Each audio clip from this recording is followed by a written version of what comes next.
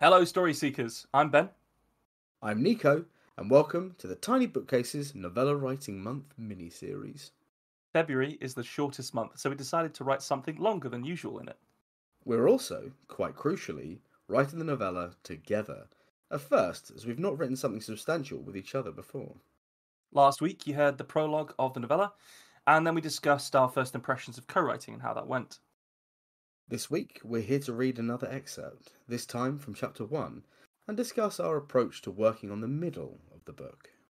Let's jump straight in. Nico, hit it.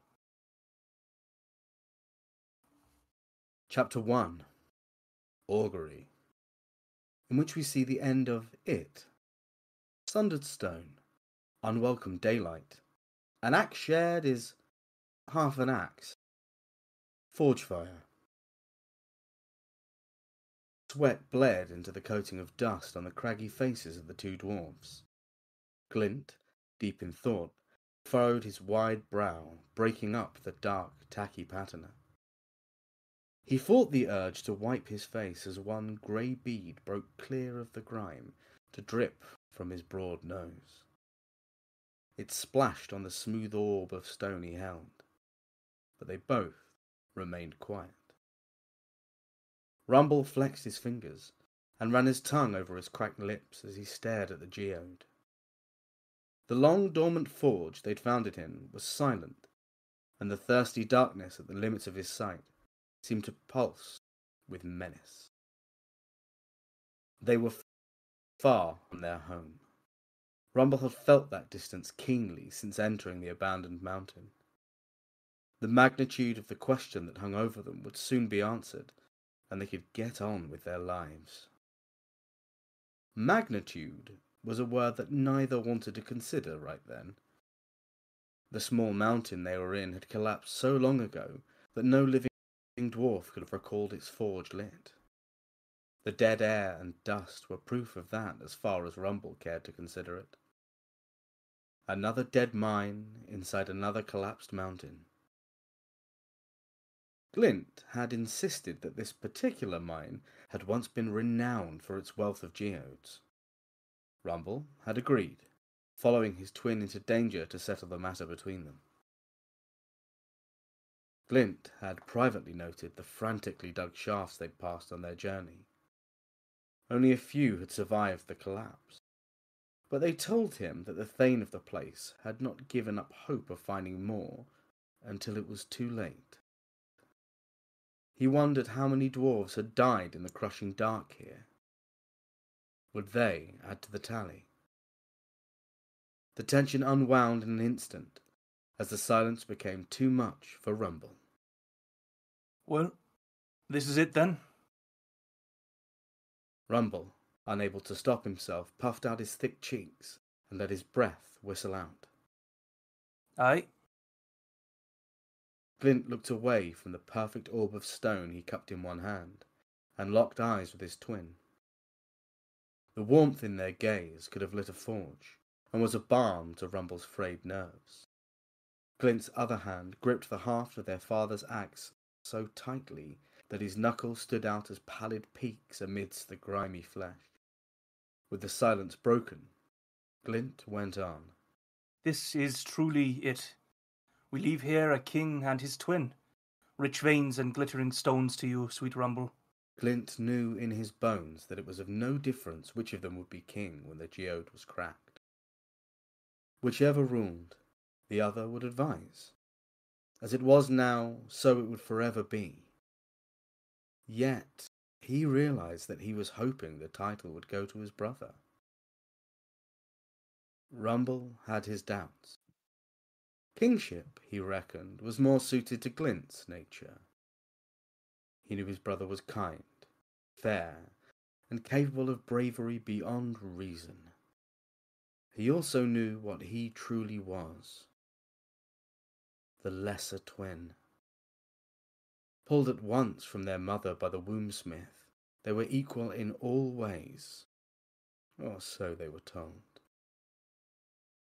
One must have been ahead, even by a strike spark's lifespan. One must have been the stronger, the wiser, the fairer. That one must have been Glint. He grimaced as the thought needled him, and comforted himself that soon the waiting would be over. Stone never lies. Once cracked, the gem within the geode would anoint Glint as king of their hold. Glint spanned their father's axe with a practised flourish, so that the cutting edge pointed up, and hovered the broad butt of the axe head over the stone egg. One tap, one solid tap, and it would all be done.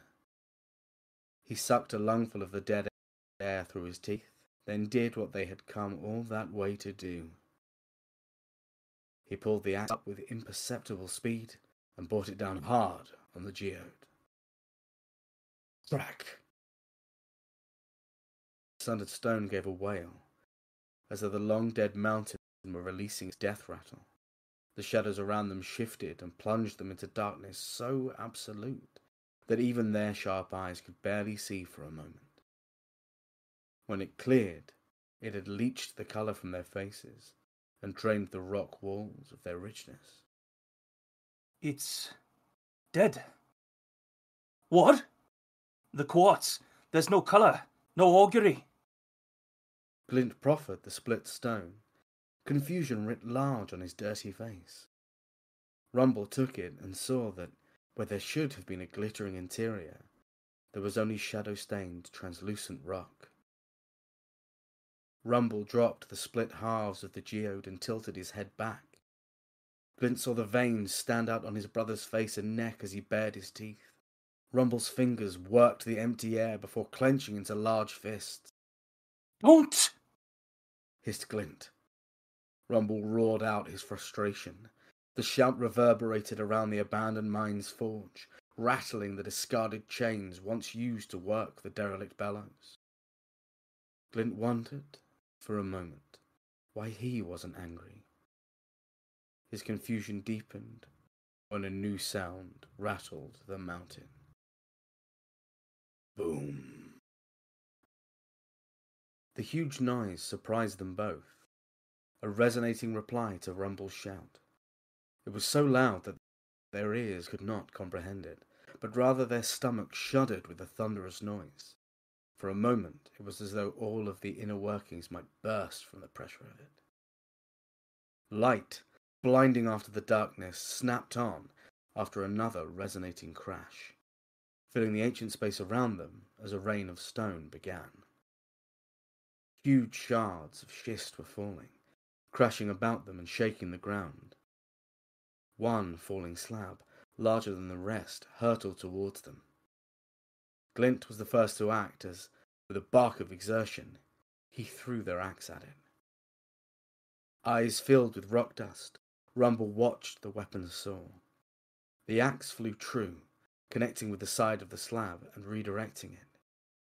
It missed him by a beard hair's breadth, instead crushing the old dormant forge's hearth. He dashed forward and deftly caught the shared axe as it fell. The deafening booms of the rockfall faded and were replaced with the grinding noise of something large scrabbling at the stone of the mountainside. Glint squinted up at the gaping hole above them. He was transfixed for a moment by the strange blue light of the outside world seeping into this forgotten corner of the hollow mountain. Then the bright light illuminated what had broken the mountain wall. It was, in many ways, an arm, but wrought too huge.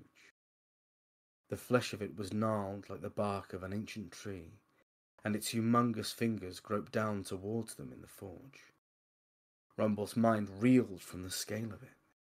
If its arm is so huge, how terrible must the rest of the thing be? That one clawed hand would squeeze the jelly from them if it found them. Instinct and fury prompted him to swing their axe.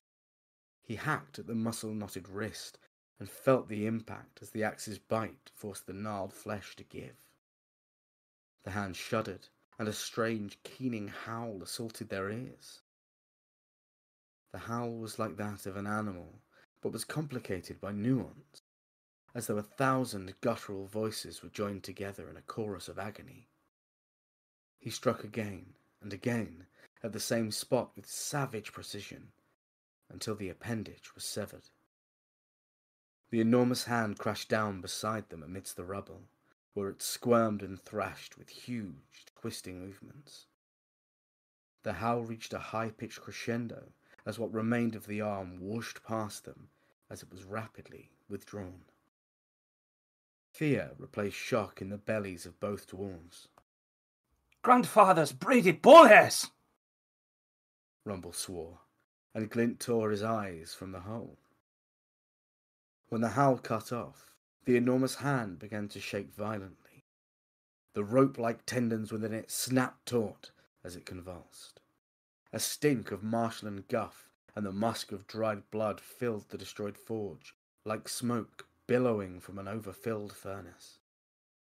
Glint watched with wide eyes as the huge finger muscles began to shudder and bulge. What the fuck? The hand exploded. Huge globules of flesh and bone splattered across the forge in a dozen distinct chunks. Foul-tasting blood splashed against Glint's teeth. As he spat it out, he saw the piles of viscera twitching as they reformed and rose into horrendous creatures of wiry muscle.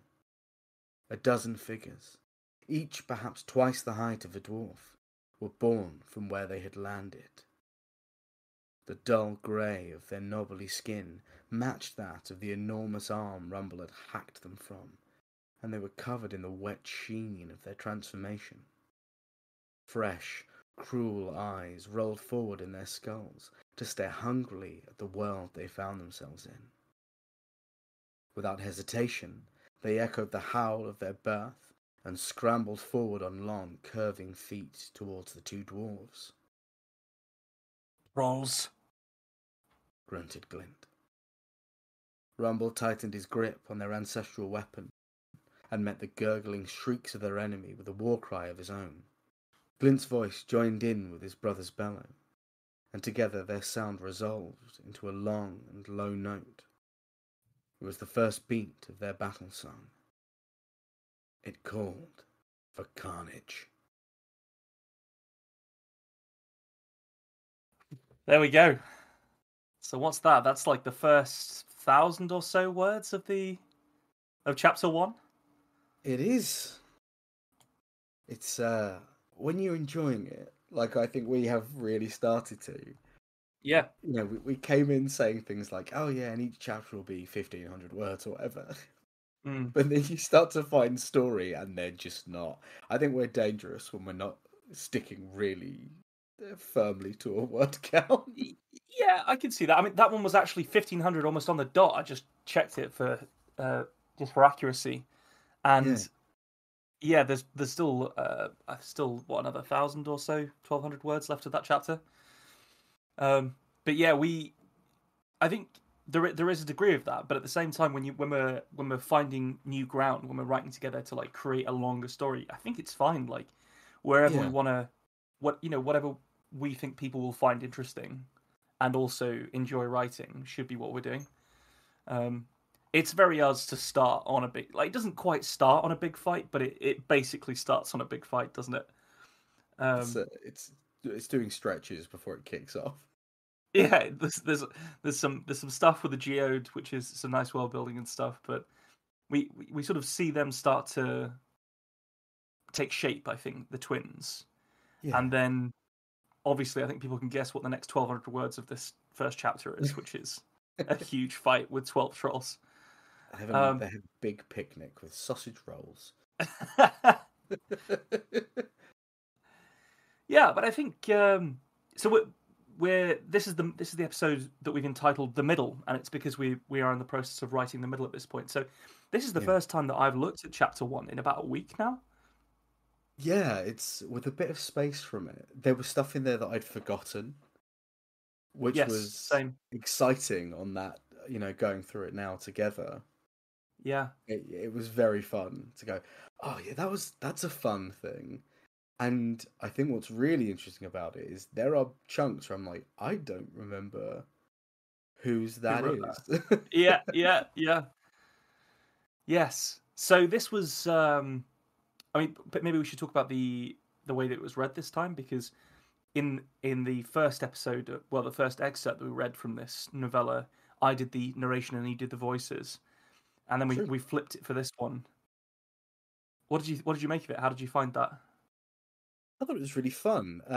Just for the listeners, so you all know, we didn't sort of record all of one and then do the other. So we've both got a copy to read from, and I would stop, and Ben would put the voices in, and it really did make the characters feel alive for me, because I wasn't in control of their voices. It That was was very a similar to how we've done the radio plays in the past when we've done yeah. the Die Hard Christmas special and the Yuletide Carol. That was how we did it, and I enjoyed it then and I enjoyed it now. It's a lot of fun. I It, think we've not quite decided how we're ultimately going to do it for the audiobook, but it's coming. There's conversations being had, which feel a little bit premature because we haven't finished the fucking thing yet, but we're on the way. it's I am I would say genuinely pleased with the shape of that first half of that chapter. Like in the grand scheme of the thing, that's it's not anywhere near. I wouldn't say not anywhere near done, but it's not anywhere near the polished story that I would love to put in the hands of our lovelies. Yeah, But so I mean, full it, light behind the curtain moment. That is a sixth draft yeah, at the moment. And I think there's still some work to be done there. There's almost when you go to read it out properly in this way, rather than sort of mumbling it to yourself like a crazy person. Um, rumbling it to yourself. Thank you. sorry, rumbling it to yourself. Yeah. You sort of see where the flow needs to change a little bit, and I think there were a couple of sections in there that I just thought, "Ooh, I'd love to just get my editing pen out." There's that bit of your brain that editing scratches, which was being set off a couple of times, but I wouldn't say anything too bad. I think maybe there's just a bit of massaging to be done. But Yeah, I I really like think it. it was. For myself at least, it was in sort of crashing against this chapter together, and then ultimately, as we've done, started to sort of spread our roots out throughout the story. I think writing this one helped me say, okay, we have the tone, we know the characters a bit now, we know what the world tastes like, smells like a little bit. So Mhm. now I feel like I can go and write like I did, some of chapter 8, and you can go and do 3 and then 6 and then 11, Yeah, and it feels like because we have that the kind of the scaffold there of knowing what it should be a bit like, you can just do what you need to do to get words out of yourself, and then we can make it all, we can sand it down to the right shape at the end. I think that's a It's great nice. point. I that like to for like full clarity on that one. Like I think this chapter took the longest to write of what we've done so far because we both wanted to work on it until we felt like we'd built the tone. So this was almost like the palette that we built up the color of the book on was this Yeah. chapter. And then, as you've said, we've taken a more structured approach to sort of spreading our roots out through the rest of it, which was quite interesting because I would classify myself and I would definitely classify you as a pantser. Yeah. Um, writers that can just go and just they find out on the way. Typically, a little bit more editing on the back end because it can Because be a they found out circular on the way. system. Yeah, because they found out on the way, and it's obvious that they did. Um, but this time, we were struggling a little bit to like have the agency to go and write sections of this book. At least I was. I think we had a couple of conversations where you expressed the same. Yeah. So we became a little bit like plotters, didn't we? We got a spreadsheet out and we put out how many chapters we thought we wanted, and then we started putting the important plot points for each of those chapters. But every step of the way that we did that, we were saying to ourselves, if we start writing this bit and it's not, it isn't that, we can just change it. But we're not Yeah. married to this to these plot points in this order, but it just gave us something to kick about. And I would say that first structure was pretty weak. Like, it wasn't doing much at all. But it was so crucial to getting us to the point where we could actually work. And as soon as we did that, we were both off and just going and doing bits of our own things, and then coming back like excited dogs to show each other like sections that we'd written. True. It was really exciting. Like, I think we found another gear in this project this week, which has been really enjoyable for me. A big part that I've picked up from you especially is that knowing that you don't have, like, if you go and write part now of chapter 2 or whatever, you don't have to finish chapter 2. You don't have to. No. You don't have to stick on that chapter till it's done. If you write 150 words and you go, do you know what?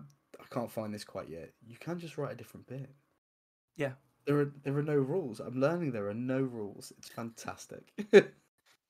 It's really positive. I think the other thing that's been quite freeing for me is that we've not really as we said in the intro, we haven't really co-written anything on this scale before. We also don't typically share our first drafts of anything with each other. Yeah. Because we write for the podcast and then we read out an edited version for the podcast, and that's the first time when Nico reads me a story on here, it's the first time I'm hearing that story, like 99% of the time. So that was quite odd in a way. There was a certain like vulnerability to it, because first drafts can be a real mess. Like, they can be, where you've edited on the fly 2 sentences together, but you haven't changed the clause structure, and it reads like you've been kicked in the head by a horse. At least mine does sometimes, and I actually quite liked that in the end. I had to get over it a little bit, but after I did, it was a bit like, oh yeah, this is just a first draft. This is something that we've said repeatedly on this podcast, and guests have said repeatedly, but it's so hard to hold in your mind when you're first approaching writing a book, because you want it to be good. You want it to be the best thing you've ever written. But asking that of the first thing that comes out of your pen is a ridiculous thing to do to yourself and to the thing that you're trying to create. So I think this co-writing process has been there's been a certain amount of ego death. Like, it's not possible for it to be good the first time somebody sees it, because the first time your co-author's going to see it, it's going to look like you wrote it in crayon. I think a big part of what's made that opening up, having that vulnerability, is that it helps you to really focus in on what your strengths are.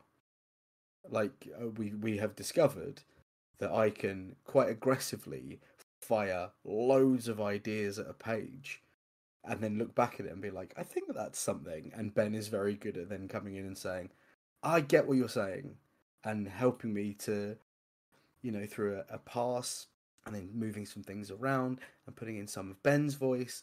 We'll, the chapters will evolve, and we find, ideas that I might not have known how to utilize, Ben can pull out, and vice versa. It's really cool to have someone you can trust and someone you're sort of in simpatico with, to be able to say, oh, I get you, in a way that means I get what you're trying to say here. And that's made it, finding that speed has made this, it's gone from something we're trying to do that felt like it was against the clock and trying to beat, to something I'm just enjoying doing with a friend. Think that's the thing. Do you know what I mean? It's great. Yeah, absolutely. And like, the important bit there as well, because that's all lovely, and I totally agree. It feels a bit like I'm like Hawkeye reaching back into my quiver, and you're just putting interesting idea arrows in my quiver, and I'm like, oh, that one, yeah, that'll do there, and then I'm firing it at a target. But yeah, no, the important thing to note there as well is that I think that idea of being against the clock in that NaNoWriMo style was not working for either of us when we were co-authoring. We can both go away and do NaNoWriMo. We've done it a couple of times now, where we just write a couple of thousand words a day, every day for a month. We can do that. But we found that hasn't worked with the co-authoring. We have to be more inside each other's lives, more communicative about what we're doing, more structured in our approach. And that's changed it. It slowed us down a little bit. I think we've probably got about a third of the word count done now. and we're theoretically halfway point. So we're, if this was NaNoWriMo, we'd be kicking ourselves. We'd be like, oh god, I'm gonna have to make it all up at the weekend. But crucially, it's not. We are building something that we're intending to do right and do well. So we are going to continue the work on it. I'm anticipating that by the end of the month we will have most of the novella. I agree. But I think there'll be rounds of edits and a little bit more adding to the word count, and then of course the ultimate thing, which is to make the book, and we're self-publishing it for free, of course, and then we're going to do the audiobook as well, which is going to be really fun to do. I think it's a fucking great project. I'm really excited about it. So yeah, I have to sort of occasionally stop myself from thinking too far ahead and starting to think about what's the next thing we're going to write together. I don't know if you've had that yet. Whether it's more inside this world or whether it's other things. I think I've been quite lucky in that I can use my creative overspill because it started to make me want to make art linked to this project. But that's also a problem because do I write, or do I spend 6 hours doing a big drawing that we might not be able to use for anything? It's going to make me really happy if we end up with an absolutely banging cover that you loved working on, though. Yeah. Like if that's something else that can come out of this, I think that would be really cool because we both are appreciators of cover art. Yes. We like the old Pratchett covers and the fantasy covers from the 90s, and even some of the newer ones. Like I like the Abercrombie ones that have blood splattered all over them for obvious fucking reasons. But there is this trend towards minimalism, isn't there? Which there is. We would both like to not do. To shake a bit. So shake the tree a little bit. So we'll see how it comes out. So as people listening can probably tell, we're both excited about this project in a way that we maybe didn't anticipate we were going to be in the first episode. Yeah. We've already encountered and overcome obstacles that we didn't anticipate. We've changed our writing style and structure in order to work together, and that took a bit of doing initially, and then has now feels like it's flowing. It's really gelled, and it's coming. It's coming. I'm very pleased with it, where it's at right now. Right. With that said, we do have some words to get down. We'll see you all next week for a bit of a chat about writing the ending. In the meantime, if you want a bit more Tiny Bookcase, we are now available on YouTube. So if you look up The Tiny Bookcase or at The Tiny Bookcase on YouTube, all of our previous episodes are there. So drop us a subscribe and put us on in the background. We know how YouTube works. Thanks for joining us for this episode of The Tiny Bookcase. Remember to subscribe, otherwise you're going to miss out on the future fun. Also, tell a friend. If you like this episode, link them to it. We'd be tremendously grateful. You can follow us on Twitter at BookcaseTiny, Facebook at The Tiny Bookcase, and Instagram at BookcaseTiny for updates. Speaking of supporting the podcast, well, magic can only take one so far. The Tiny Bookcase is supported by the generosity of its patrons. Those kind souls have really kept my belly full the last year. Let's cast a spell for them, shall we? For rich ginger tones on their scalp, let us cast the Orangi Hedondo spell for Scott Byrne. And for general fabulousness, why not the Ooh La La How's Your Mother spell on Matthew McLaren?